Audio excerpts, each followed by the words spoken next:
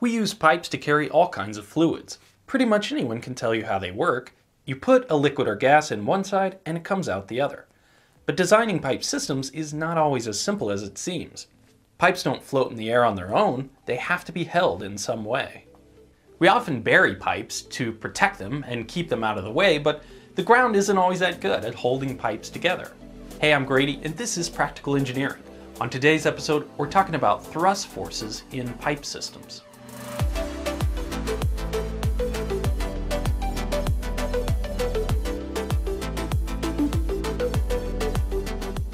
This video is sponsored by NordVPN. Visit nordvpn.com/practicalengineering to get 70% off a 3-year plan. More on that later.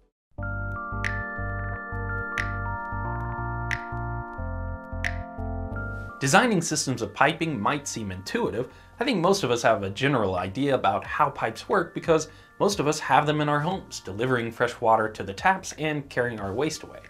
But the bigger a pipe gets and the more pressure it contains, the more complicated it becomes. Engineers design systems of pipes that can be enormous, sometimes big enough to drive a car through, and that can hold many times the pressure of your typical household plumbing. Those larger diameters and higher pressures create greater forces, and those forces need to be accounted for in design. There are two types of forces in pipelines that engineers need to consider: hydrostatic and hydrodynamic. Hydrostatic forces are the ones that don't require any fluid to be moving. They result just from the pressure within the pipe. A fluid's pressure is its force applied over an area. Pressure works in every direction at the same time. So, within a section of pressurized pipe, you have forces acting on the walls of the pipe. This force is resisted by the hoop of pipe material. But you also have forces acting along the axis of the pipe. This force is equal to the pressure times the cross-sectional area of the pipe, and it's resisted by the fluid in the adjacent section of pipe. I can demonstrate this with clear tubing. Even though the tube slides into the straight coupler fairly easily, I can pressurize it without too much issue. If you ignore the small leaks from the imprecision of my demo, you'd hardly know anything was happening at all if you weren't paying attention to the pressure gauge. That's because in this example, all the hydrostatic forces are balanced. But there's not always an adjacent section of pipe to resist this longitudinal force. Eventually you get to the end of the pipe where you need a cap, or you get to a place where you need to make a bend, a T, or a Y. These are places where you end up with an imbalance in hydrostatic forces within the pipe. Let's try pressurizing this demo for a couple of cases where the hydrostatic forces aren't balanced to see what happens. With a T, you have two thrust forces that do balance each other out, and one that doesn't. The force from the top tube has nothing to resist it, so it easily separates the fitting from the tube. With an elbow, there are unbalanced forces in both directions. It doesn't take much pressure for the fitting to pop right off. Now, this is a pretty cool demo, if I do say so myself, but maybe it's a little simplistic and perhaps even a bit self-evident. Plus, it only shows the hydrostatic forces that occur within pipes. Actually, there's a pretty cool demonstration of both hydrostatic and hydrodynamic forces, a water rocket. I'm okay explaining this concept to kindergartners, but I've asked for some help from the team behind the water rocket altitude world record and awesome YouTube channel, Air Command Rockets, to show how these two types of force work in an entirely different setting than pipelines. Thanks, Grady. Let's have a look at how water rockets produce thrust. Now, it doesn't matter if you're a conventional rocket or a water rocket, your life is governed by the thrust equation, which is derived from Newton's second law. And here it is in its simplified form. Over here you've got the thrust, or the force that the rocket produces to propel it upwards, and that's made out of two terms. This one is the momentum thrust, and that's just the mass flow rate, in other words, the rate at which the mass of the water or air flows through the nozzle, times the velocity at which it exits. And over here is the pressure thrust, and that relates to the exit pressure versus the ambient pressure. So while the rocket is sitting on the pad, pressurized, this term is zero because there's no flow out of the nozzle, and so we end up with the pressure of the inside versus the outside times the nozzle's cross-sectional area, and that's the force of the rocket trying to get off the pad. So when you release the rocket, the momentum thrust comes back into play. The compressed air is pushing the water out through the nozzle, and the water comes out probably about at 1/10 the speed of sound for regular types of rockets, which is quite low, but the mass flow rate is high because the water is so heavy.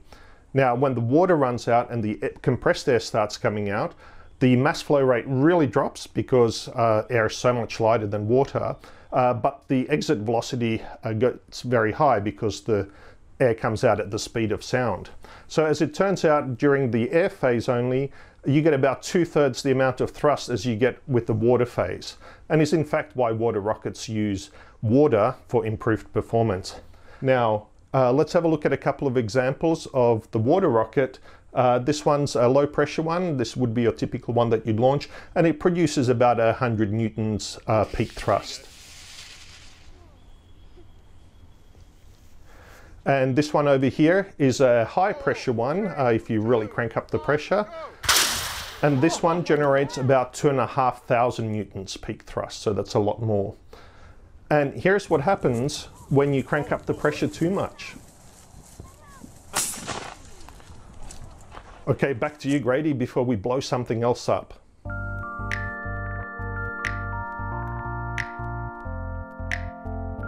Just like in rockets, engineers call this force in a pipeline thrust. But unlike those aerospace guys and gals, civil engineers don't want the things we design to go flying through the air. We want our pipelines to stay put, which means in this case, thrust is a bad thing and must be resisted. I know what you're probably thinking after seeing all these demonstrations: just glue the joints. And I promise we're getting there, but the reality is that a lot of the pressure piping we use underground, particularly in municipal settings, such as water mains for drinking water and force mains for sewers, use push-on fittings. These joints use gaskets and tight tolerances to achieve a watertight seal, but they don't provide longitudinal restraint. The pipes can still slide fairly freely in and out of the joint. We use these types of push-on fittings because they're inexpensive, reliable, and most importantly, they're easy to install, speeding up the construction time, which benefits everyone, from the contractor to the owner to even the citizens waiting on the road to open back up after a main break. In plumbing, we use glue or threaded connections for pipes, but those options are a lot less feasible for certain types of large diameter pipes. But because push-on fittings don't offer any longitudinal restraint, we have to provide that restraint somewhere else. In most cases, that comes from burying the pipe. Encasing the line in compacted soil holds it in place to prevent the pieces from slipping apart. But it's not that simple. These pipelines can be under enormous pressure, sometimes 2 to 3 times the pressure at the tap in your house, and in some industrial settings, many times higher. Also, and this is straight from Geotechnical Engineering 101, soil isn't that strong. Anyone who's ever tried to walk through the mud knows this. So we rarely trust soil on its own to hold our pipelines together underground. Relying on soil for restraint is essentially asking the soil to be as strong as the pipe material. If it doesn't hold the pipe still against hydrostatic and hydrodynamic forces, you can get separation of joints and leakage from the pipes. Fixing this can be a huge endeavor, leading to loss of service and creating significant expenses. For water mains, it takes a maintenance crew closing traffic, excavating the line, repairing the damaged section, backfilling, and restoring the pavement. And although public works crews are awesome at this job, most people would agree that it would be better to avoid the need in the first place if possible. So what do? The classic solution to this problem is thrust blocks, masses of concrete that distribute thrust forces over a larger area against the soil. If you could make the subsurface invisible so you could see all the water mains below your city, it's a fairly sure bet that at each and every bend, T, Y, or reduction, there's an adjacent block of concrete, transferring thrust forces to the soil through the larger bearing area of the block so that the strength of the soil isn't exceeded. In fact, one very important job of a pipeline engineer is sizing the thrust blocks based on the type of fitting, test pressure of the pipe, and soil conditions at the site. But thrust blocks aren't a panacea for thrust forces in pipes. They're big and bulky, they get in the way of other subsurface utilities, they make it difficult to excavate and repair lines when needed, and because they're made of concrete, they often take several days to cure before you can pressurize and test a line before backfilling. So the other way we deal with thrusts in pipelines is to take a cue from the plumbers and provide longitudinal restraint at the joints themselves. A wide variety of pipe fittings that can provide longitudinal restraint are becoming more popular. They're still usually more expensive than using concrete reaction blocks, but they have a lot of other benefits as described. Of course, in certain situations, it makes more sense to fully restrain a subsurface pipe. Most petroleum pipelines are fully welded at every joint, and you can fuse polyethylene pipe at joints as well. It's the engineer's job to decide what type of restraint is needed based on all the considerations involved. Next time you see a crew working on a pipeline, try to sneak a peek in the trench to see what type of restraint system they're using, or just ask one of the workers if they're installing thrust blocks, restraint fittings, or both to make sure the pipe stays put. I'm on the go a lot, which means I connect to a lot of Wi-Fi networks that I don't control. Unfortunately, that means I'm vulnerable to a lot of common tricks used to steal personal information, like creating a fake network to see who logs on. That's why I use NordVPN. I don't have the time or technical understanding to research every web service and network I use to make sure it's safe. And with NordVPN, I don't have to be an expert in online security to keep myself safe. I just load the app, click connect, and it's done. There's no limit on bandwidth, and it works on all my devices. I don't leave my house unlocked when I'm away, I don't write my passwords on post-it notes, and even though there's probably not someone sniffing packets at my local coffee shop, I don't use their Wi-Fi or any other public network without turning on NordVPN. It's so quick and simple, there's just no reason to take that risk.